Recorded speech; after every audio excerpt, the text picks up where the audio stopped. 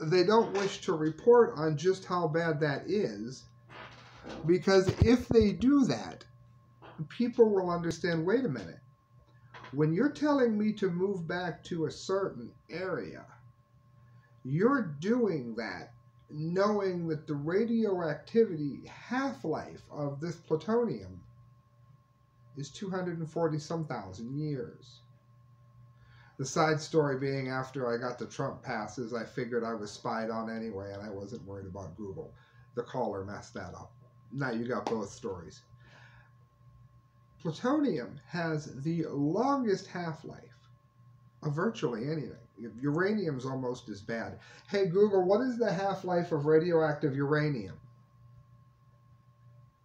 Here's what I understood from the website lifescience.com. Uranium-238 has a half-life of an incredible 4.5 billion years. Do you want a little more context? No. 4.5 billion years. Is that in my... Uranium-238. On the website Hey Google, stop. illustratedmathematics.org, Hey they Google, say stop. uranium... We got technology on the show, and clearly it doesn't know when to be quiet. Tiny fragments of plutonium may have been carried more than 200 kilometers by cesium particles released following the meltdown at the Fukushima Daiichi nuclear power plant in Japan in 2011. So says an international group of scientists that has made detailed studies of soil light on conditions inside the sealed-off reactors and should aid in the plant's decommissioning. Notice how they just roll that out there. The disaster at Fukushima occurred after a magnitude 9 earthquake. Of course, we know this. It happened in 2011, and the disaster of what this is very much still ongoing. It says, cesium is a volatile fission product created by nuclear fuel. During the Fukushima meltdown, it combined with a silica gas created when melting fuel and other reactor materials interacted with the concrete below the damaged reactor vessel. The resulting glass particles, known as cesium-rich microparticles, measure a few microns or tens of microns across. And of course, that's one of the problems. That's one of the ways that internal contamination can happen, is that you breathe those in and they fester in your lungs and they fester in your body wherever they happen to be. This is explained frighteningly well in the movie Silkwood. It says, Satoshi Utsunomiya, Utsunomiya, and Iritaro Kurahara at the Kyushu University and colleagues in Japan, Europe, and the U.S. analyzed 3 such particles obtained from soil samples dug up at 2 sites within a few kilometers of the Fukushima plant.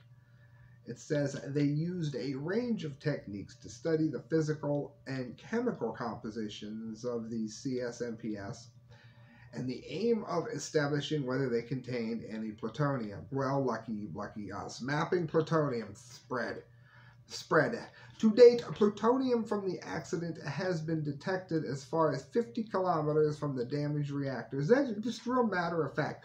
Do you realize the toxicity of plutonium cannot be overstated?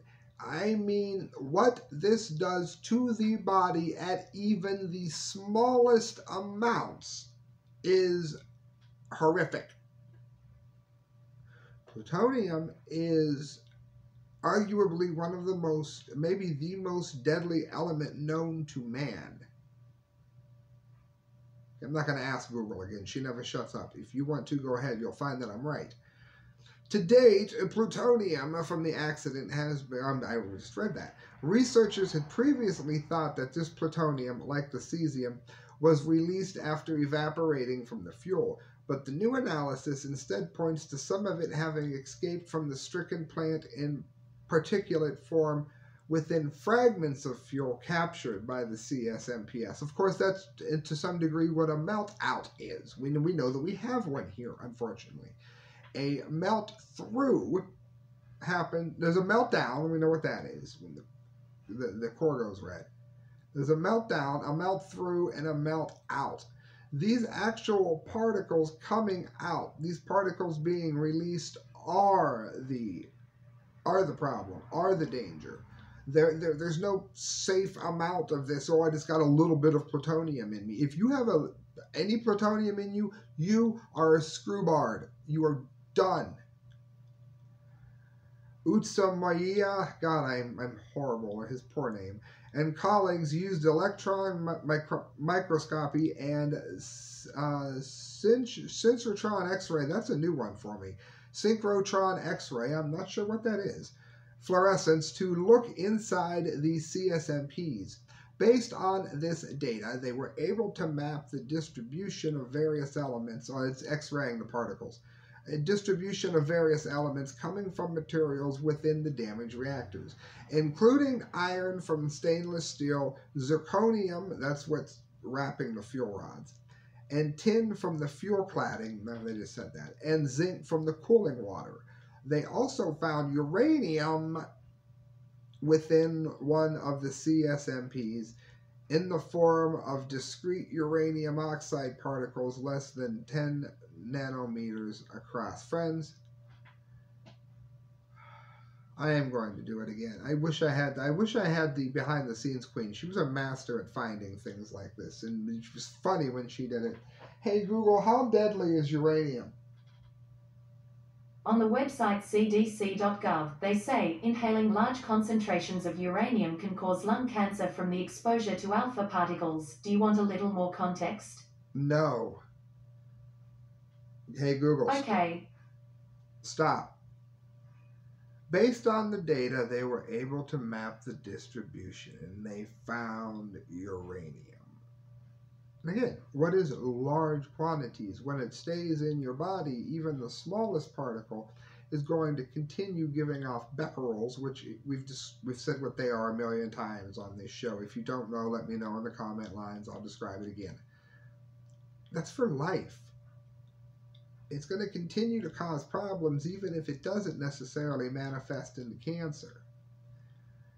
It says, however, the researchers were unable to find any traces of plutonium using these methods. It's probably due to the interference from strontium, great, another fission product.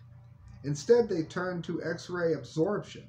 To compensate for the high levels of noise, they carried out the measurement at two different cyclotrons, transporting their roughly 20 pm diameter particle from Japan, blasted it with X-rays at the Diamond facility in the UK and Swiss Light Source in Switzerland. In other words, these are some of the most advanced X-rays known to man that are being used in this. Which, how many years into this are we now? We're getting some form of honesty as to how bad this is. What about all the people that were told to, this, that, the other? They weren't even told about plutonium. Maybe they don't have any interest in any of this crap, and they don't even know what they were exposed to. No warning, no anything. Or it was at safe levels. There are no safe levels of uranium. That's why they pulled the toy. How many of you know that? They had a toy that the children could melt pieces of uranium in a reactor that was a toy. Look it up, it was horrible. The researchers focused their attention on the three areas of the particle generated the most fluorescence from uranium.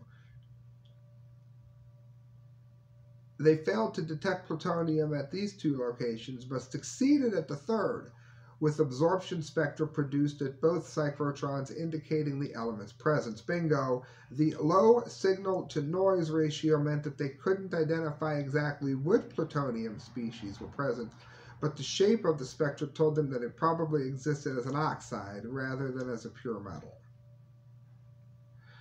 It goes on to say that they used the mass spectrometry to measure the relative abundance of different plutonium and uranium isotopes within the microparticles. They found that three ratios, uranium-235 and 238, as well as plutonium-239, compared to both plutonium-240 and 242, all agreed with the calculations of the proportions. Don't zone out, I'll explain why it's important, just trust me. That would have been present in the fuel at the time of the disaster.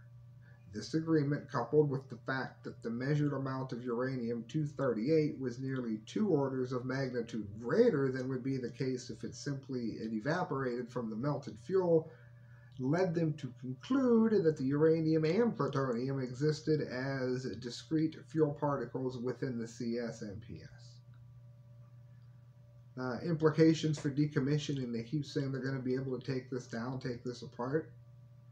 The researchers note that previous studies have shown that plutonium and cesium are distributed differently in the extended area around Fukushima, which suggests that not all CS-MPs contain plutonium. However, they say that the fact that plutonium is found in some of these particles implies that it could have been transported as far afield as the cesium, up to 230 kilometers from the plant.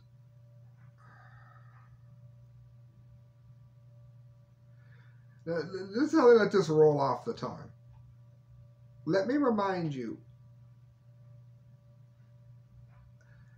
the death toll when they did the bomb testings, which they're comparing this to, just stay with me, you will be horrified, and if you have any kind of thinking part of your brain whatsoever, look up what happened to, I think, the entire casting crew. I would say definitely the majority, it may have been all of them, who worked on the John Wayne movie where he played Genghis Khan, the Conqueror.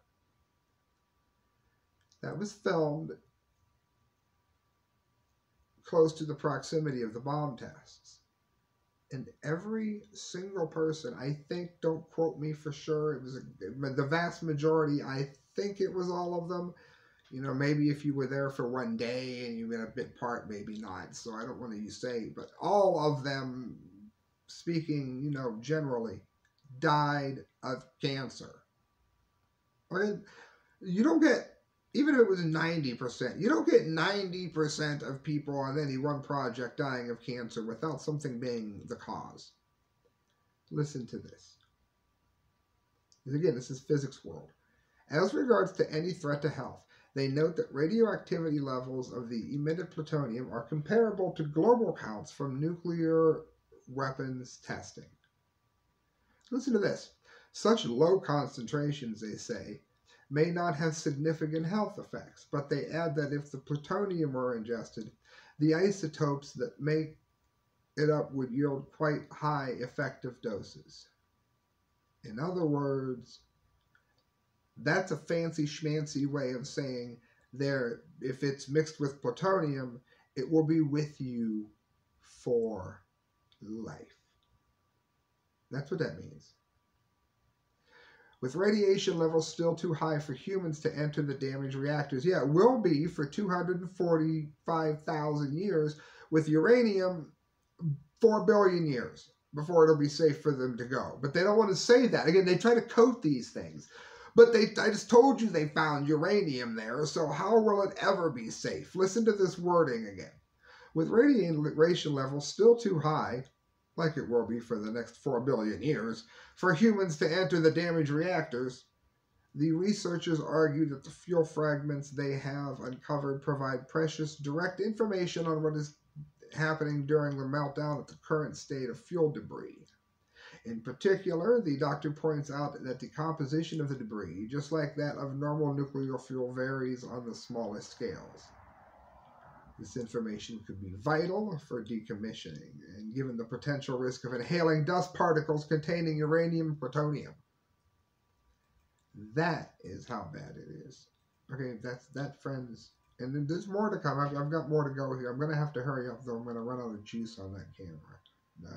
Storage power. I need to get a better camera. The correct views at hotmail.com through PayPal. That would be great. The Japan Times, Fukushima localities speak out against dumping radioactive water into the sea. I'm not going to talk about this for a long time because we've talked about it many times. But suffice to say, the people in Tokyo are still, thankfully, really fighting not to have their entire area utterly and hopelessly ruined. Hey, what's up, Masked Page? Nice to see you. Where's my mask? I'm in my own house. I only need a mask when I fart. And then the block needs a mask. 17 out of the 59 municipal assemblies in Fukushima Prefecture have either passed a resolution or issued a statement opposing the discharge into the Pacific Ocean of treated radioactive water currently stored at the Fukushima 1 power plant. This is according to a Fukushima Minpo survey.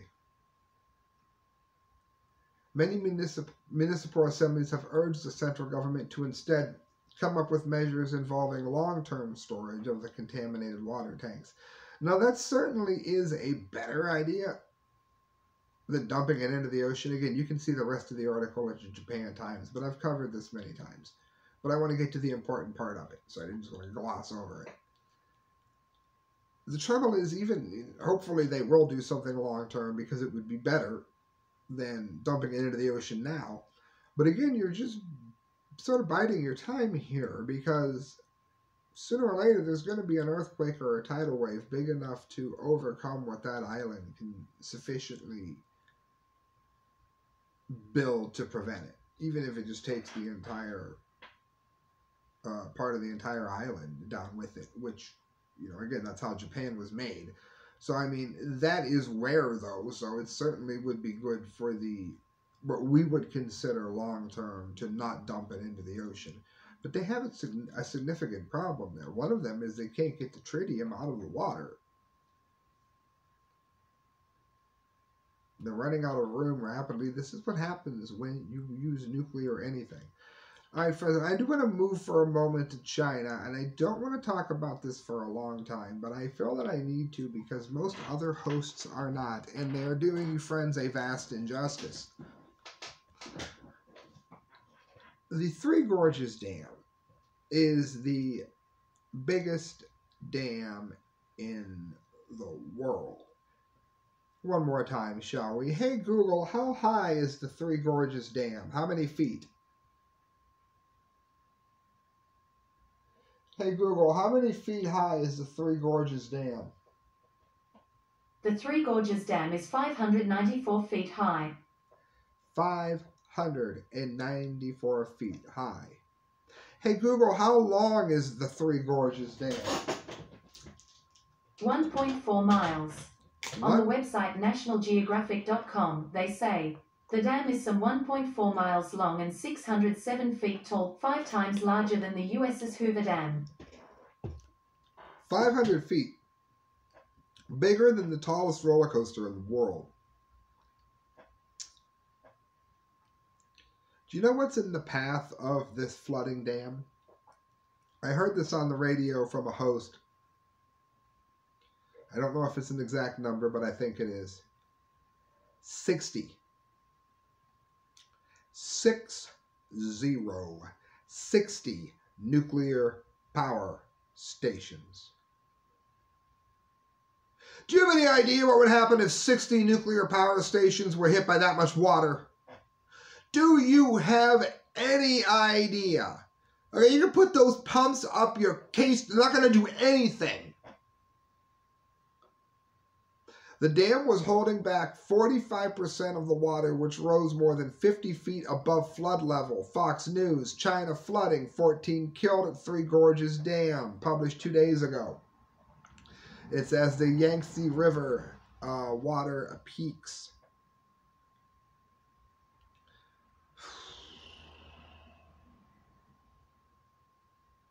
It says 3 landslides have occurred. 3 people have died. The dike gave way 9 days ago. It'd be 11 days ago now. Flooding 15 villages and agricultural fields in Jiangxi province. That's probably Yingxi. A news agency said more than 14,000 people were evacuated. Now, friends, we all know by now, right, that China withheld the sequence of the COVID-19 virus from the world. They hid general information about the outbreak. They did the same with SARS. They've done this, I think, with the swine flu or the bird flu, probably both. I forget which one. They've been proven by every nation to be one of the most dishonest nations in all of world history. We won't know until reactors start telling us. It's like Russia. Russia hid their nuclear problem until reactors have told us. They've done that in every instance they've had a problem, which is constant. It seems like every 15, 20 years something goes red and they hide it. It's not just Chernobyl. It's also Mavic. It happened recently when Sweden a couple of years ago found it. Well, now, do you expect China to say, yeah, well, damn, broke, and hit 2 of our power? So, no, they're not going to tell anybody until it goes red enough to be picked up by monitoring systems of the world. Who knows how many lives will be lost by then? I mean, certainly the average Chinese person doesn't know any better. They don't deserve to die like that. Even if China doesn't care. Three Gorges Dam stable prevents out-of-control floods, according to the operator. This is the Global Times.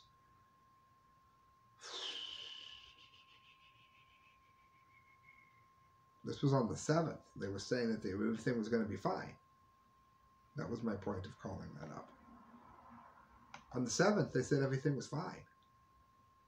Do you understand what I'm saying here? It's a big deal, and I think it needs to be watched. And we need to have more sources other than just China. Friends, this is a very long article that I am going to spare you from listening all of. You're going to want to read it, though. It's from Wired magazine. 9 years ago, Fukushima's mental health fallout lingers. And as you read it, you are going to be furious, particularly if you have been a regular listener of the show and have paid any attention to the facts and sources that I have given to you over the many years. Because this here is trying to say that all of these problems are just in your head. They're just in the people's head.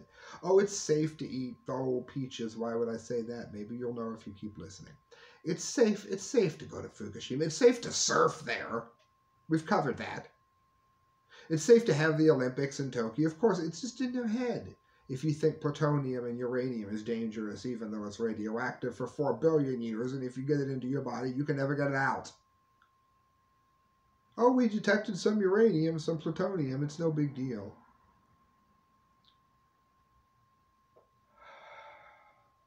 If it were not illegal, Ayumi Ito would love to test a dead body.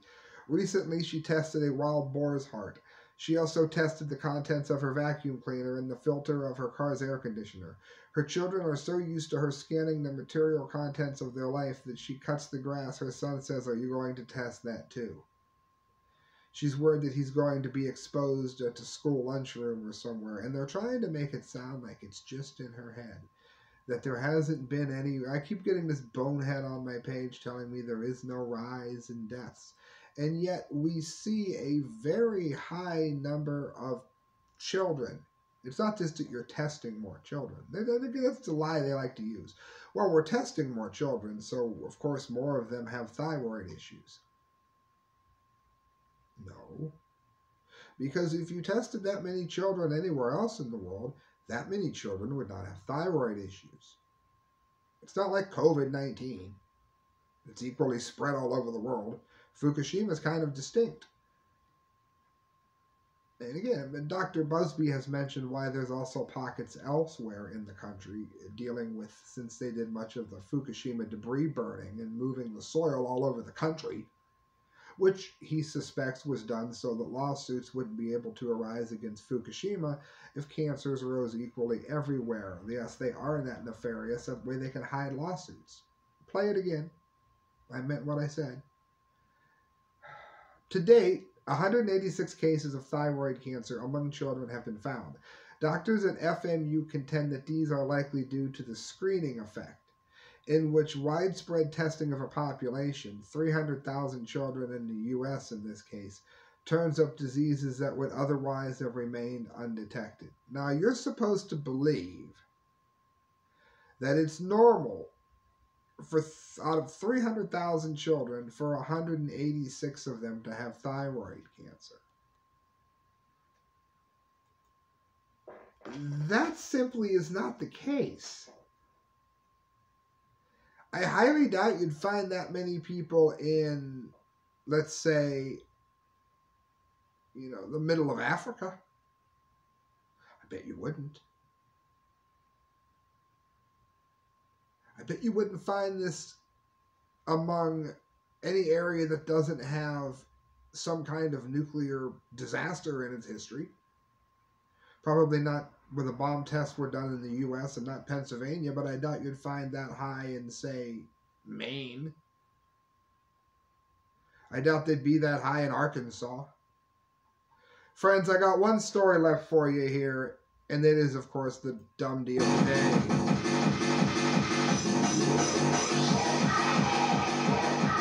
The last one was going to be the dumb deal of the day, but I ended up not doing it because it was more mean-spirited what they're saying about these people than it was dumb. You have to at least be dumb along with your meanness. I don't think Facebook has been live. That's why I tell all my listeners it streams on youtube.com/themediaspeaks. Go to the correct views on YouTube, and it will be this video up top. It will be posted. I try for the Facebook one, friends. Sometimes it crashes. RNZ, Dumb of the Day. Japan grows the world's sweetest peach in Fukushima.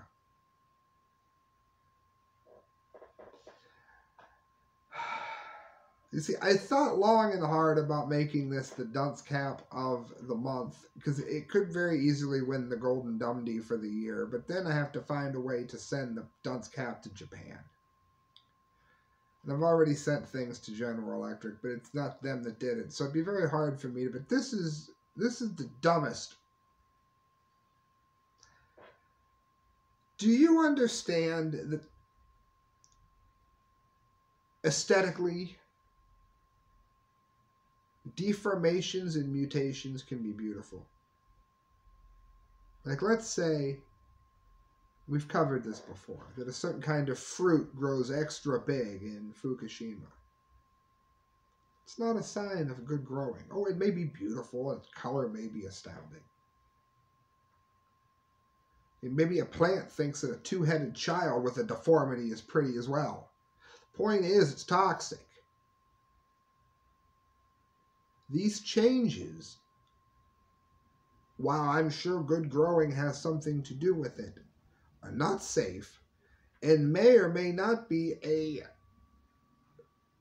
warning sign, not a sign of good farming. Would you pay $7,000 for cancer? Would you buy a $7,000 peach, they ask?